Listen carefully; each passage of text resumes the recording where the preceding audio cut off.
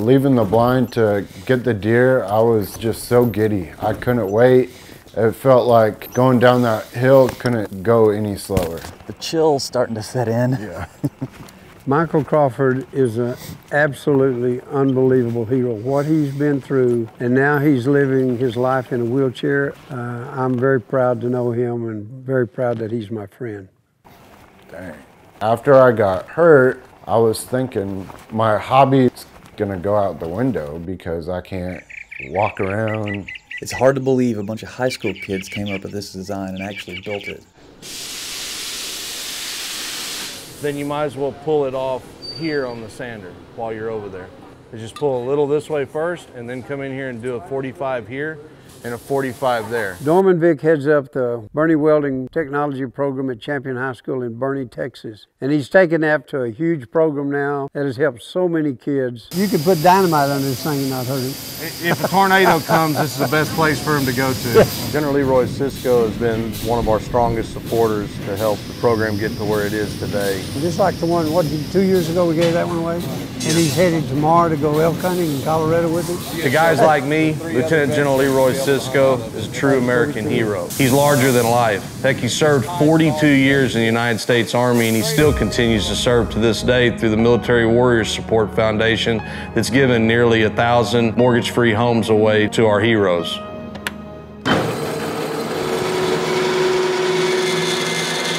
It's a lot of hard work, a lot of hours, a lot more hours than I've ever put into anything. 18-year-old Morgan Thompson is joined by her classmates here at Champion High School in Boerne, Texas.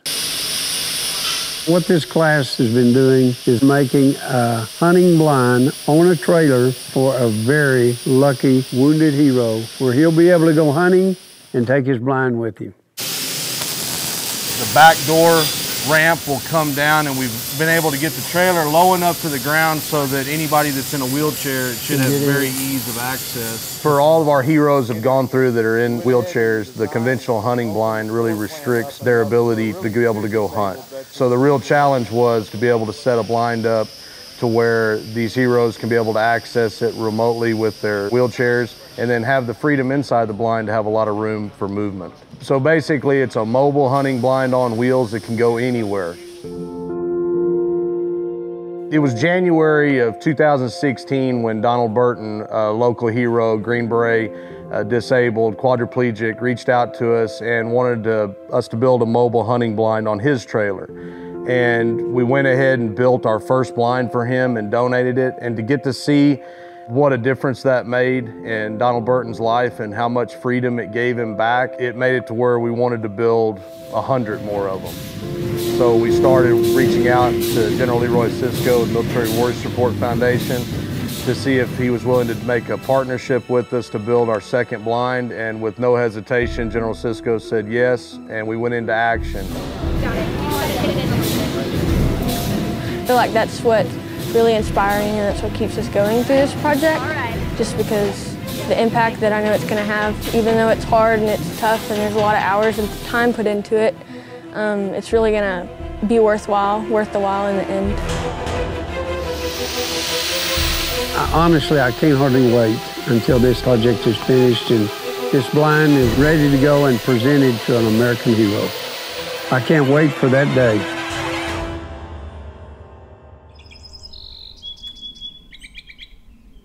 Thank you all for coming out for this event. We're located in Boerne, Texas, just north of San Antonio. We've got some of the most unbelievable kids, administration, and support that anybody could ask for in the state.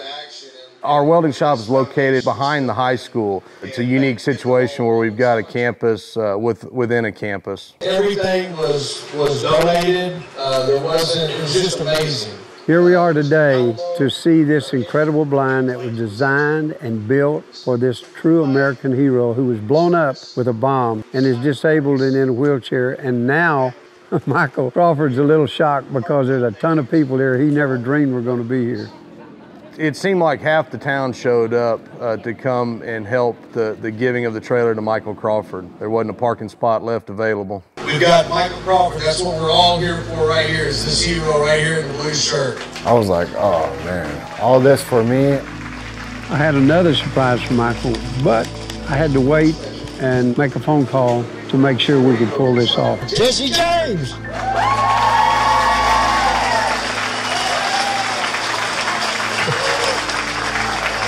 Well, when I told Jesse about this, he said, man, I won't be there. You know, also, I'm going to bring the gun. So he sat down and he made this gun just for you. Congratulations. Jesse James walks in and it's just, I think my jaw hit the floor. It was just cool to know that celebrity would take the time out of his busy schedule to gift his rifle to me. And he had to move to Texas because California wasn't big enough to hold all his talents. Jesse wanted to do more than just be there, so he made Michael an incredible rifle. But it won't do him any good unless he's got the hunting blind. Now it's time to unveil the blind. So we're going to do it at the count of 3, y'all. 1, 2, 3.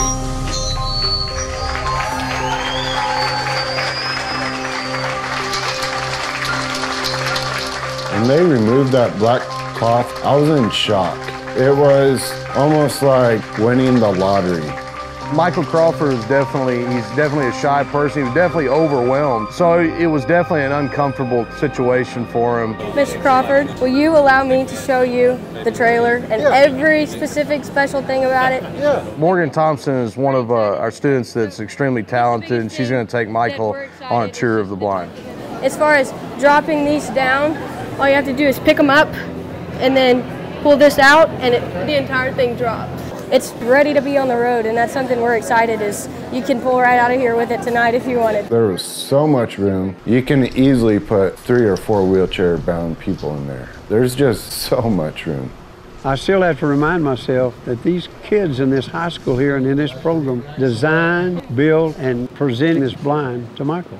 Heck, one of my former parents of the program, Peggy and James C. Payne Jr., came forward with a $4,000 check to get this project rolling. After that, we had just a flood of sponsors that came in to make this project happen. It was also unbelievable for the powerhouse of BASF, the world's largest paint manufacturer, mixed with Alamo Body and Paint and Capital Paint and Refinishes, came together for a $6,000 custom paint job. It was just mind-blowing. We're going to put the hunt together. Okay. And then we'll set a time, get the date. Now the only thing left to do is to line up a deer hunt for Michael. I made General Leroy Sisco promise me that I could go on that very first hunt with Michael Crawford.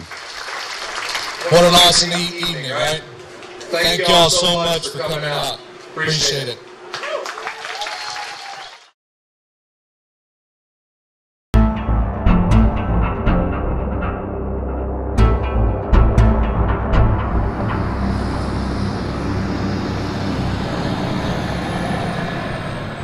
It was like the longest months of my life because I was so antsy and I wanted to get it out there.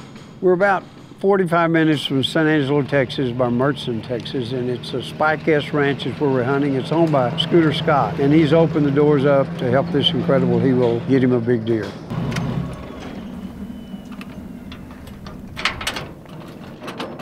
Hey guys, come on up here so I can give you a tour of the blind. Almost all the guides on the ranch and all the hunting staff wanted to come see us set up the blind. Neat thing was we kind of put an anti-theft, anti-poacher deal. Setting up the trailer, I was just antsy, like a little kid on Christmas Eve. Yeah. All right, you get where you're comfortable.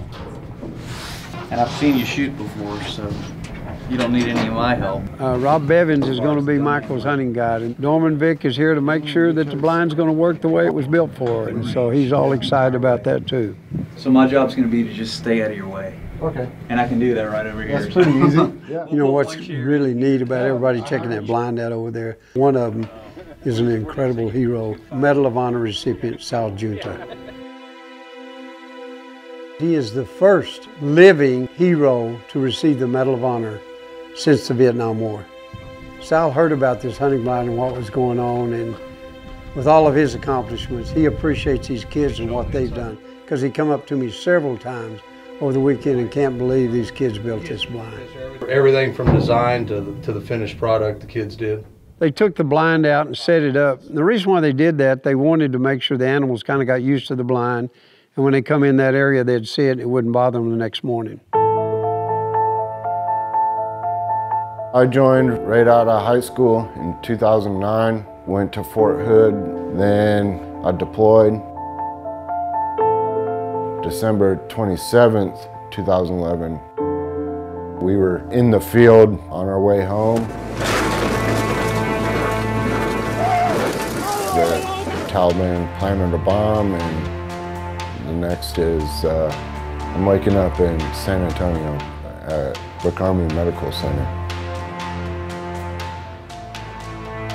I did almost a year of rehab.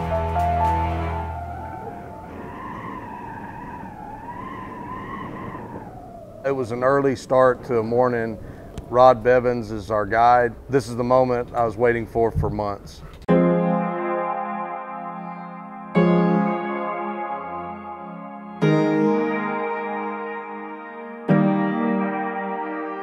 We were waiting, and we saw beautiful animals come in front of the blind, but it wasn't anything that was what they wanted off the ranch.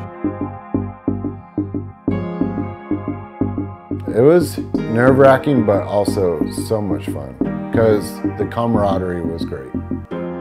Once the morning hunt was finished, didn't get anything, which was fine and dandy, then we just got ready for the afternoon hunt.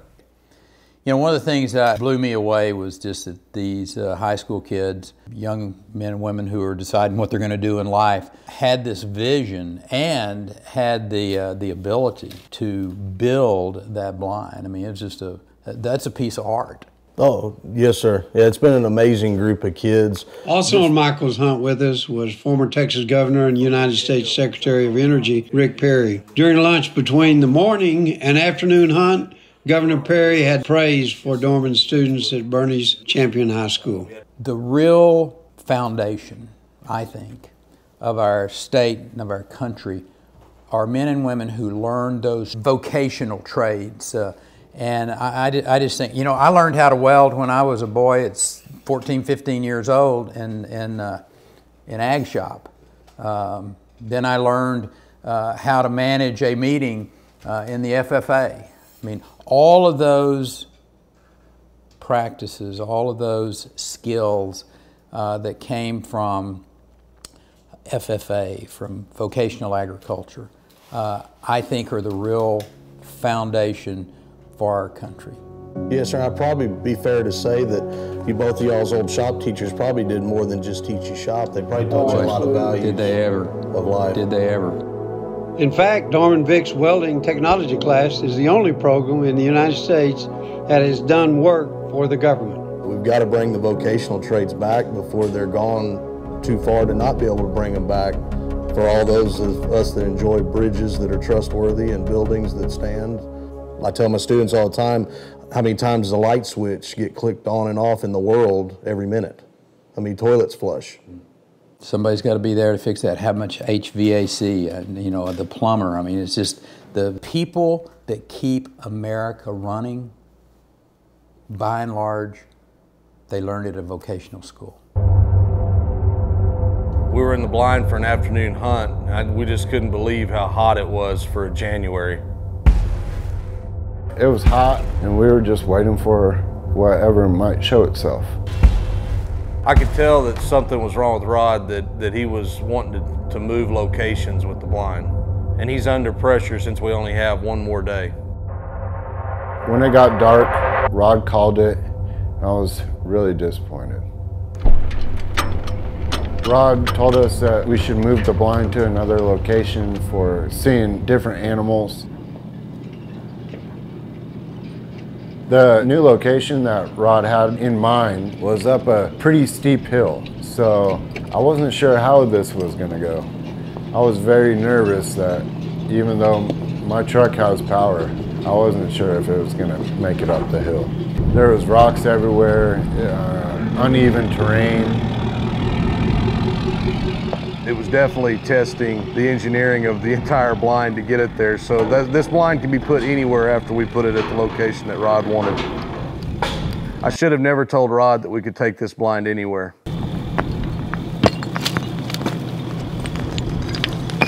It was definitely hard to set up on that slope with all the rocks. You wanted to pick that rock up bad, didn't you? I definitely was excited to see that the blind ended up successfully making it in one of the toughest locations.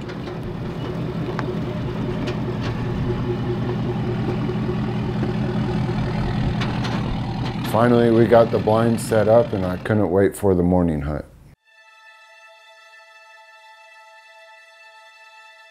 Once daylight hits on the morning hunt, relatively wide open area for a good shot.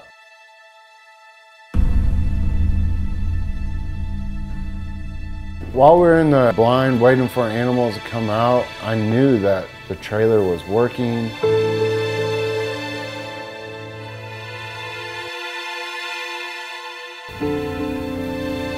Just like the day before, saw plenty of deer that I would really like, but Rod kept saying, no, no, no. After watching deer for several hours, Rod finally said, let's call it. So on the afternoon hunt, we were just sitting there, then when the first animal comes out, you're so happy and you're excited for more animals to come out. We saw deer that we didn't see in the morning and it got me excited. You know, as the day goes on, we're back at the lodge, Rick and I and Sal, and we're anticipating the sound of the shot to let us know that Michael got his deer.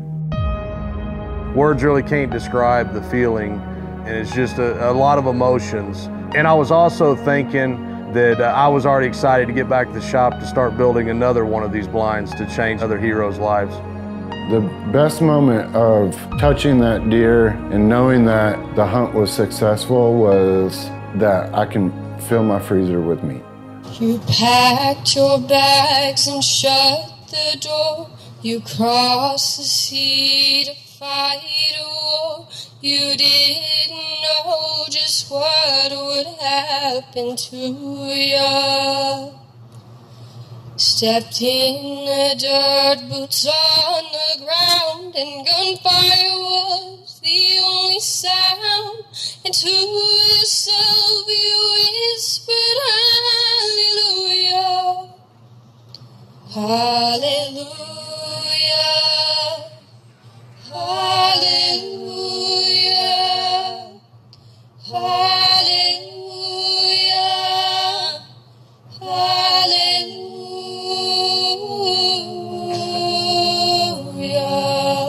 The experience is definitely one that'll stand out and fuel that fire for us to reach success. You try each day, keep pushing through, but the battle lives inside of you. It's a cold and it's a broken hallelujah. Hallelujah. Hallelujah. Hallelujah.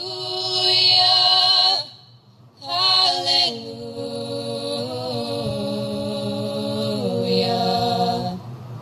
Thank you. Appreciate it. Y'all stay. What an unbelievable end to an awesome journey.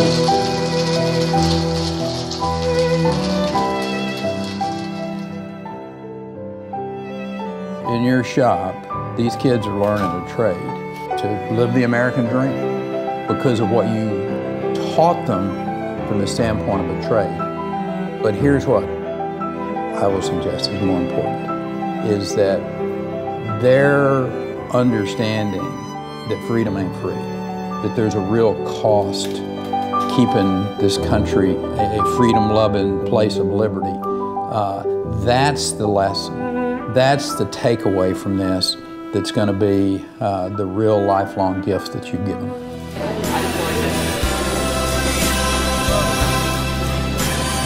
It's just great to know that there's people out there that believe in the cause, helping a wheelchair-bound person get out in the outdoors and seek out his hobby again. You're welcome. Thank you.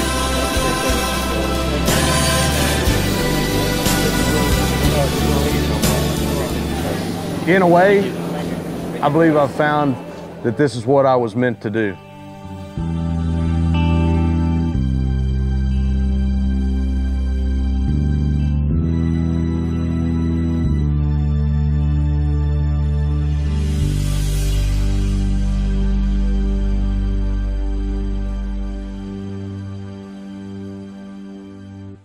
A special thanks to Governor Rick Perry and Medal of Honor recipient Sal Giunta for their assistance during Michael Crawford's hunt.